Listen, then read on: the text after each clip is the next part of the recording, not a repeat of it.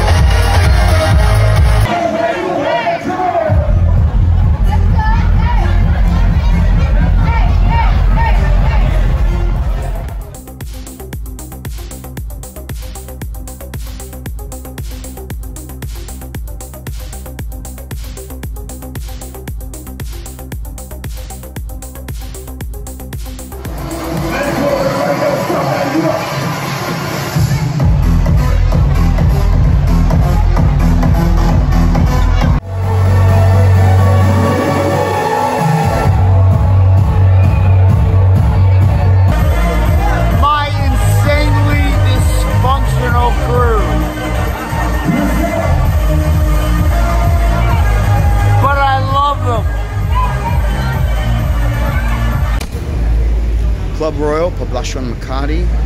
Probably. Not even probably. This is the best club in Makati. Definitely one of the top 3 in Manila. And there are a lot of different club options in Manila. But tonight we're talking nightclub vibe. We're talking dance club vibe. We're talking hookup vibe.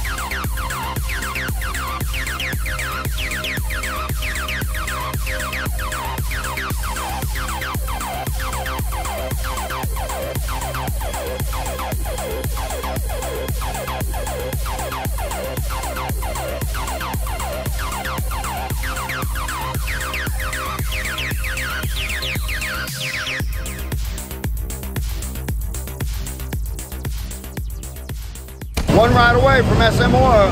It's 8 pesos in a jeepney. It's just so loud here.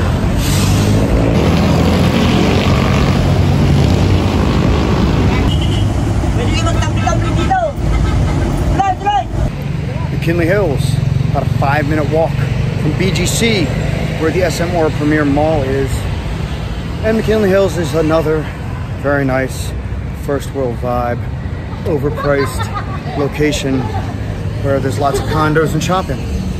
So the major draw about Mckinley Hills is the Venice Canal Mall, which is kind of an oddity, a novelty for the Philippines, I would say. Anyway, yeah, it's nice to spend a day here. Some good restaurants. You can see the Mai Tai restaurant there behind me. There's some decent shopping here. It's probably overpriced like the rest of Mckinley Hills, but you know, there are some places you have to go to get certain items, and there's just no way around that.